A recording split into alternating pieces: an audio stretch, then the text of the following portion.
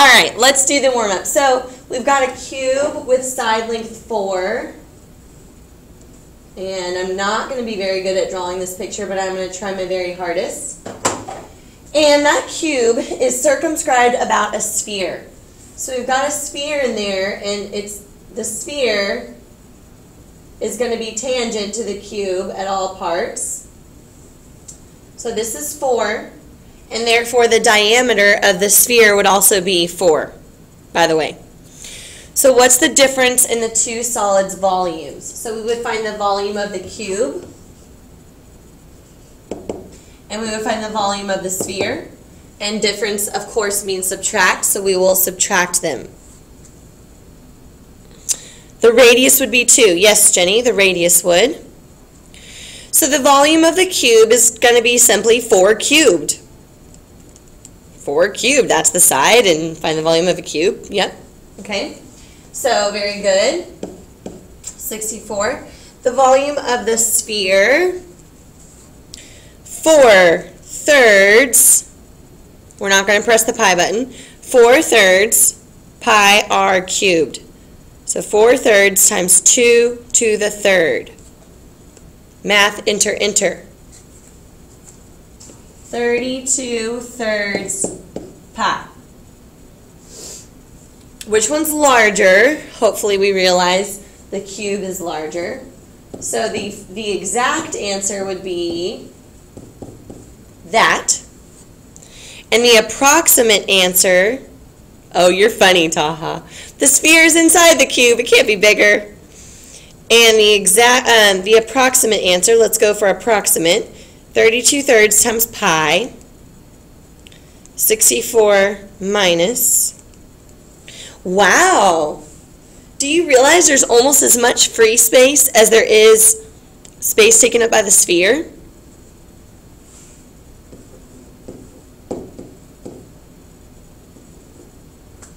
So that's the exact answer. That's the answer you would put on a test or an assessment. How do you get fractions? Oh, you do math, enter, enter. Yeah, so when your 10.66 is in your calculator, when that number is sitting in your calculator, press math, enter, enter, and it'll turn it into a fraction, which is the only way you're allowed to put your answer. I'm so sorry this is the first time you've seen that. I think I've said that a lot. Maybe not. Okay. So isn't that weird that if a sphere is inside a cube and it's touching the cube at all sides, that there's almost as much free space as there is space taken up by the sphere? That's crazy. So here's the homework answers to the spheres worksheet. The evens of the spheres. Lots of fractions there because when you're dividing by 3, you're bound to get some fractions. So every time you're pressing math, enter, enter, math, enter, enter, instead of putting a repeating decimal. Jenny's nightmare. No, I'm just kidding. You go to the store and you buy a 3-pack of tennis balls, okay? So you go to the store and you buy, what kind of tennis balls, Jenny? What kind of tennis balls are we going to buy? We're going to buy some Wilson tennis balls, and it's a 3-pack. 3-pack. All right. We're going to find the ratio of the volume of the can. So, wait, what's the can? What shape? Cylinder. Volume of a cylinder to the volume of 3. Nice. 3 spheres. And it's going to be cool. Are you ready? Yeah, sure. So, we might have done something like we had a question about which one, I don't remember what the question was, but it had to do with the height of the can. Anyways, how do you find the volume of the cylinder? Base times height, but that doesn't give us much information. What's the base? Pi r squared. Pi r squared times the height. Now, when I'm doing a ratio, when I'm comparing two things, I like to cancel out as much as possible because you're comparing them. You want to get them on the same level. You want to cancel out whatever you can. So instead of writing h for height, can you tell me the height of that can in terms of r? Tell me the height, but use the letter R. 6R. 6R. Oh. H Oh, equals I 6R. was looking for Do you numbers. see? Or 3D. 6R. Or 3D, but I said use R. So the height would be 6R. That way we're only going to use R's. Got this? Are you putting this down on your homework if you didn't work this? Are you working it? Alright, so the volume of the cylinder is pi r squared h. Are you okay with that? Yes. Pi r squared h. Divided by volume of a sphere. 4/3 pi r cubed, but how many are there? Times Trying to do 3. it. So there's 3 of them, don't forget. Wait. When do they cancel? Let's start canceling things. What would you like to cancel? 3. Let's do the pi first. John's saying, hey, what's 3 times 4/3? 4. Good. The 3's cancel. It's 4. It's 12/3, which is 4. Very good. So let's rewrite the numerator. Ready? What's r squared times r? That's like saying r times r times r. Cube. It's r cubed. Are we okay with that? Yes. There's 2 of them here. There's 1 of them here. 2 plus 1 is 3. Okay. So it's 6r cubed over what's left down here. 4R cube. What's left in the wreckage. Okay? What happens to the r's? Oh my god. What's the final answer? 2/3. 3 halves. 3. Wow. 3 halves is the final answer. We had no variables left. Everything canceled. That is So the answer is 3 halves. I thought that was a fun problem. All right. That was better. We did. Okay, so we're going to look at number 1. A lot of people just didn't understand what it meant on number 1 when it said that each edge is 10. So I bet if you knew what it meant, you would be able to solve it perfectly fine. So we've got equilateral triangular bases. So you draw an equilateral triangle, you draw an equilateral triangle. Let me do this. Okay. And then connect them. So there's what your prism looks like. And it's, my picture's deceiving because every edge of the figure, the edges, all the edges are 10 centimeters. So anytime you see a segment, anytime you see an edge, it's all 10. It's all 10. Does that get my point across? Okay, so everything's 10. So we want to find the surface area. How do you find the surface area of a prism? P times H plus 2B. Where all of those variables mean something. So, start with P. 30. 30. 10 times 30. P stands for perimeter of the base. 300. Oh, you want me to just go ahead and put 300 because the height's 10? Is that okay if I just put 0 on it? Okay. And then 2 times, ooh, this is the toughest part. I got 25. Okay. 3. The area of the base is asking you to find the area of an equilateral triangle. Yeah. You may use this formula, side squared root 3 over 4. If you don't have that formula committed to memory, you can find the height, and you can do base times height divided by 2. Up to you. That's 100 root 3. So 100 root 3 over 4. What's 100 divided by 4? 25. Yeah, so it's 25 root 3. Did you not double it, maybe? I doubled it. 25 times 2 I is 50. got 625. 25 times 2. Oh. Oh. Now I get it. When I put it right prism, we thought it was like a rectangle. Gotcha. Gotcha. Okay.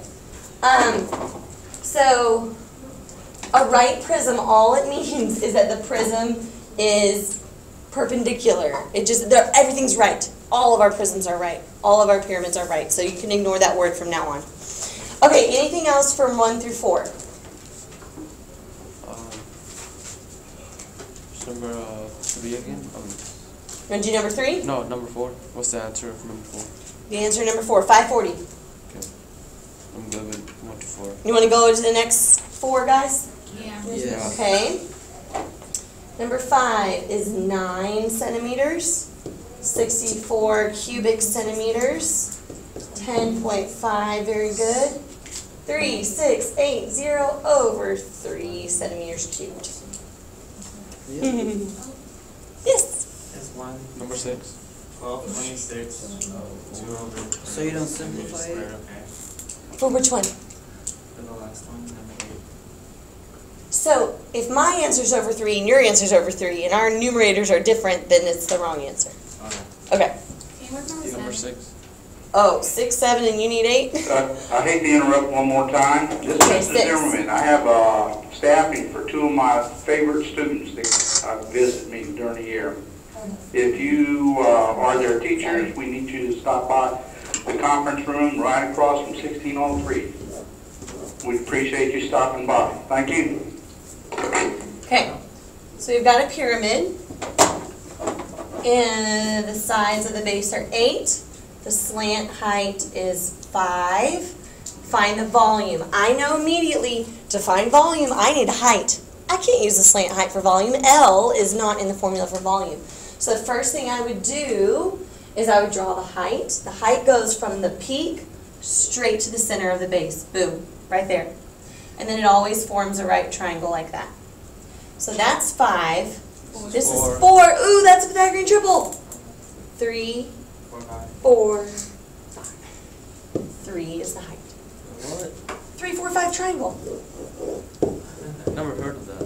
What? How have you been sitting in my class all year and not heard of a 3, 4, 5 triangle? I've 3 heard- squared plus 4 squared is 5 squared. She showed us a whole slide. Remember like 6, 8, 10? 6, 8, 10? Oh, there's tons of them. 5, 12, 13, 9, 12, 15. They're all called triples. Anyways. All right, so we're going to do base times height divided by 3. Area of the base, what is it? Oh. 64. Yeah. Height is 3. Divided by 3. 3's cancel, you get 64. So excited. Like, she gets so enthusiastic. I love math. Okay, so that was 6. So am I still doing 7? What, Sean? You don't need to do it. I was just curious of how to do that. So you do get why the answer is the answer? Oh, I just copied the wrong one, didn't I? 7. Every time, it's going to happen every time. So don't get surprised anymore. Just kidding. Okay, so we are given volume. So the first thing I would do when I see volume and they handed it to me, I would say that this equals, and then I would write the volume formula for a pyramid. Base times height divided by 3, because 3 pyramids fit into a prism. All right. Its base is a right triangle. So draw yourself a little right triangle. And the legs are 3.5 and 4, so it is not isosceles. Darn. Find the height, and when they say height, they mean the height of the prism, not the height of the base. Okay. So, we're looking for H. Can we fill in B? Do we know what capital B is? We can. We're about to find out, right? Yeah. How do you find the area of a triangle? Multiply Base times height divided by 2. They gave you the base and the height because they told you it was a right triangle. 7. So instead of B, we're going to put 7. How would you solve for H? What's the opposite of divide by 3? Multiply. Times 3. So we'll do 24.5 times 3. And then divide by 7. Wait. Well, because we're going to get 73.5 equals 7H. The opposite of multiply is divide. Wait, Divide by 7, you get 10.5. 18.37. But how did you get 73.5? I multiplied by 3. The opposite of dividing is multiplying. Oh, I thought you multiplied 7 by 3. You do, but then the 3's cancel. What you do to one side, you must do to the other. Law of algebra. Oh, yeah. Okay. Oh, yeah. 7, are we okay on 7 now? Yeah. Let's move on Oh, to the yeah. next cluster. Okay. Number 9. It asks for 2 things. The surface area is 800 pi, and the volume is 2,560 pi. Number 10, 24. Number 11, 24 pi. And number 12 is 50. 11. Okay. Okay, let's do 10 first, then we'll do 11. Number 10, ready? We don't care that it's right, so we're going to ignore the word right. A right cylinder, just means it's not the Leaning Tower of Pisa. A right cylinder has a radius of 3 and a height of 8. A cone has the same radius. Find the height of the cone if they have the same volume. It's probably going to be taller than the cylinder to make up for the fact that it's a cone. But anyways. What are a radius of 3? 3. Okay. So you ready? We're going to find the volume of a cylinder and the volume of a cone. Volume of a cylinder. Base times height. The base is a circle. What's the area of a circle? Oh, 9 pi. Pi r squared, so 9, I'll take it, 9 pi times the height. Okay, so that's the volume of the cylinder. We want it to equal the volume of the cone. And how do you find volume of the cone? Good, base, pi r squared times, well I'm not going to put r, I'm going to put 3. Pi r squared times the height divided by 3. Now, we could simplify both sides, or we could just start crossing things out. I love crossing things out. Do you like to? I think it's fun. Ready? There's a pi on both sides. Whoosh, you're gone. There's a 3 squared on both sides. Whoosh, whoosh, you're gone. So now 8 equals, wait, what's left over here?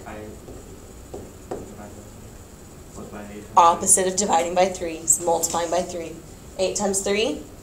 24. So that cone has to be really, really, really, really tall to make up for the fact that it has a less volume than a cylinder. Yep. I actually did it differently. Was it quicker than our way? It was the same time. Well, you could have just said, hey, I know the volume of this is 1/3 the volume of this. So I just need to take the height and triple it. Could have said that. But I wanted to make sure we knew where it came from. But I should what do you call that? I wrote gibberish. Can I just show it to you? It's just too much. Yes, you can show it to me. Let me get the next one ready. The next one we're doing is 11. I should not send it to you. Oh, you didn't start crossing things out. You actually found it. That's good. Yeah. That'll work. Yes. How come like for cylinder says V equals VH? Because Yep. like it also can be pi r squared times h. So, for a cylinder, Like just in general, because like the formulas are different. yes, the formulas are, well, they're the same, but they're different. Yeah, it's So, pretty- the formula for a prism is base times height. Because a prism can have all sorts of bases. Its base can be a triangle, a square, a rectangle. But a cylinder, what is its base every single time? A circle. So, the formula is correct. It's base times height. But in our notes, we told you that it's pi r squared times h, because in this one, the base never changes. The base is always a circle. So instead of b, we put pi r squared. That's the same thing with cones, so it's just like Same pi thing r with squared. cone, because the base doesn't change. Whereas in a prism, the base does change. I couldn't. Okay, That makes sense. I cool. thought they were going. I thought this was messed up. Nope, nothing's messed up. We're just trying to simplify it. All right, so this one is not a tough problem, but it has a really tough algebra trick hidden in it. So I'll show that to you. But if you had to do this problem on the test tomorrow, you might have the same problem, but it won't have the root, the square root 6. But I'm still going to show you how to do this one. All right, surface area of a sphere with a volume of that. So I'm going to write that, 8 pi root 6. And I'm going to make it equal my volume formula. What's the volume formula for a sphere? 4/3 pi. Wait, Pi r squared. four. Cubed. Cubed, yeah. Because it's 3D, it's volume. Okay. Wait, what did you? Oh, so far, all I've done is written the volume and made it equal the volume formula. I just set it equal to the volume formula on my formula chart. I haven't done anything yet. Okay, let's cancel out what we can cancel. Pi. Pi, you're gone. Sorry, Pi. Adios. How could I get rid of 4/3 all at once? Multiply by 4 and divide by 3. You could multiply by 3 and divide by 4. You want to do the opposite. You could divide by 4/3 You could multiply by 3/4. There's lots of different ways. I personally, since the calculator does all the hard work, I just like to just divide, just get rid of it by the dividing. I divide by 4/3. But it's up to you what you want to do. So I would go to my calculator and I would type 8 divided by parentheses 4/3. But if you want to multiply by 3 and divide by 4, you can do that. So if you're multiplying 8 by 4/3. No, you're dividing it by 4/3 because you're getting rid of it. Okay. 6. 10.6. No, it's just plain old 6. 8 divided by 4/3, if you put parentheses around it, is 6. So on this side, do you agree that we've got 6 root 6? And on this side, all that's left is r cubed. What's the opposite of cubing something? Cube rooting. Cube rooting. Do y'all know how to get to the cube root button? Math 4. Oh yeah. Now, I'm not actually going to ask you to cube root that because you're going to get a decimal. But if I asked you this on the test, we would give you a number that has a perfect cube root. So pretend it was like 216. Everyone try it. Math 4, 216. What do you get? 6. That's just an example of cube rooting something, okay? Now, let me just help you out real quick. When you square root something and a number escapes, what did that mean? That is normal. It was a perfect. Yes, true. When we are factor treeing something, what are we looking for? Doubles, triples, singles? Double. We're looking for doubles. So do you agree if I wanted to put him back under the square root, what would be under there? 36. A 30, okay. So that one escaped, and there's one already there. So is rewriting that, is that okay with you? It would be 6. Well, I'm not done yet. But is that set from there to there okay with you? Yeah. Okay. When you are cube rooting something, you are looking for not pairs, you're looking for triplets. So this, and I don't know what the 6, people have superstitions and think that this is kind of weird, but anyways, this is root 6 times root 6 times root 6. Okay. If I want to cube root that, I'm looking for triplets. Do you see a triplet? Yes. What is it? It's not 6, it's, what is there 3 of? 216. It's root 6. There's 3 of what number of root 6? Oh. So that's R. But will you have to do what we just did? No. Did I want to show you it? Is that a good K-level problem that you might see in algebra? Yes. So I still wanted to expose you to it. So anyways, long story short, the radius is square root of 6. So now let's plug that into our handy-dandy surface area formula. Surface area, pi r, oh sorry, I said 4. 4 pi r squared. Oh, this is going to be beautiful. What happens when you square a radical? The Cancels. What's 4 times 6? 24. And that's where the 24 came from. What? 4 times 6. 4 times 6. What's the square root of 6 squared? Square root of 6 squared. Root 6. No, it's just 6 because they cancel. The square root and the squared. The radical things. So, would I ask you to go backwards? Yes. Would I ask you to cube root a mixed number? No. Okay. Let's move on. I think we've given that problem enough of our life already. Let's finish off the answers. I can go over that one if we want to. Well, 13. The answer to 13 is 13. And then this one is 10,648. So any of those, 12, 13, 14, all 3 of them? Yeah.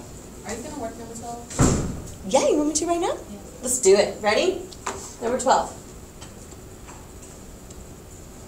I like this one. Oh, man. Kind of cut off the A and the B. Let's try again. there you go. Okay. Thanks for your encouragement. Okay, ready? I'm going to make this really large so that we can see this cube really well. Okay, they told us that AG is 5. And that's all we've got to work with. So I want you to connect A to G, and I want you to put 5. What are we trying to find? The surface The surface area of the cube. The surface area. So the surface area of a cube, by the way, is a prism. Is that okay? Yeah. But to find the surface area of a cube, once you know one of the sides, what can you do? Square. Oh, Find the area of a square. And then how many squares are there on a cube? 6. 6. So are we okay with me using that formula even though that's not on your formula chart? Yeah. You square a side, and then there's 6 of them because it's a cube. 6 sides. So now we just need to find a side. We don't know a side yet. Now, be really careful. We are going to use Pythagorean theorem because there's right triangles in a cube. But we're going to use Pythagorean theorem with this, the purple one, and be careful, this one right down there. Do you see the right triangle we made? What do you want to call the sides? Give me a letter. Let's not use S because people always think it's a 5. T. Okay. Our sides are T. So I'm going to call that T. That's T. That's T. What is AF? Or like. Do you agree that ABF is a 45, 45, 90 triangle? Yes. T T root 2. So you Is that divide by okay, root Deandra? Yeah. So you divide 5 by T root 2. No, because this one is not a 45, 45, 90. Okay, whose theorem do we use when we have right triangles? Pythagorean. Pythagorean theorem. A squared plus B squared equals C squared. Who did I lose? A squared, B squared, C squared, A, B, and C. A, B, and C of my triangle? Yeah. Okay, let's do it. T squared is just T squared. T squared is T squared. What's the square root of 2 squared? 2. So I'm going to stick a 2 right there. 5 squared? What's T squared plus 2T squared? 3T squared. 3T squared. Opposite of multiplying by 3? Dividing by 3? T squared equals 25 over 3. It's the opposite of squaring something. Square rooting. Now, if it's okay with you, I'm going to leave the side really ugly. I'm going to leave it like that, even though if that was our final answer, we couldn't leave it like that. Because you know what we're about to do to it? We're about to square it. So I'm not going to make it all pretty, because I'm about to square it and get rid of that radical. Where did we say we were putting the side in? 6 sides squared. 6 times the side squared. What happens when I square that? Cancel. So you're really just doing 6 times 25 thirds. And it's a beautiful answer. It's 50. I didn't get that. 6 times 25 divided by 3? 6 times 25 thirds? Wait, so it doesn't affect the 6? You should have squared that. You didn't square it. Okay, so It doesn't affect the 6.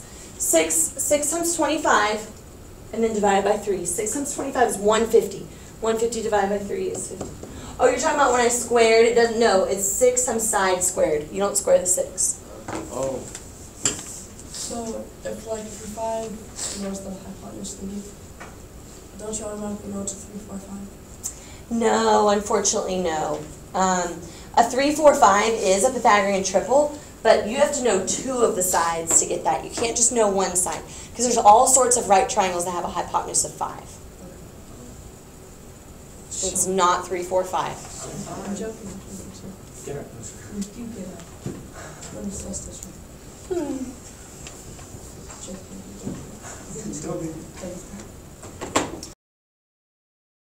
set it up the equation to 90 pi equals pi 5 L plus pi 5 squared. So pi r L, that's a 5, pi r L plus pi r squared. Yeah. Sounds fabulous. That was a good first step.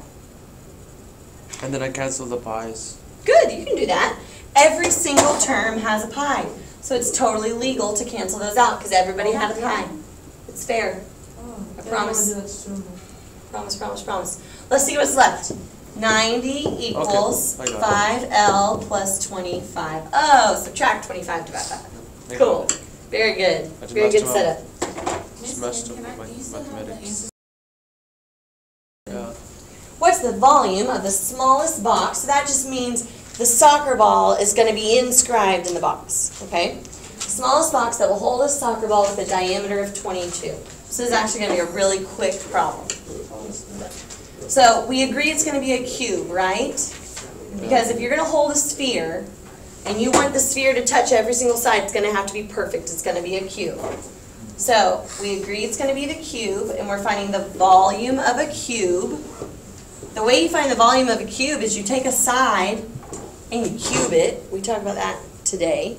It's just side times side times side. Like if the side's 4, the volume is 4 times 4 times 4. Length times width times height. So anyways, how long is one of the sides? Well, if the diameter of the sphere is 22, how long are the sides of this cube? 22. So really the only thing you're doing in this problem is you're taking 22 and you are cubing it. You are turning the number 22 into a cube.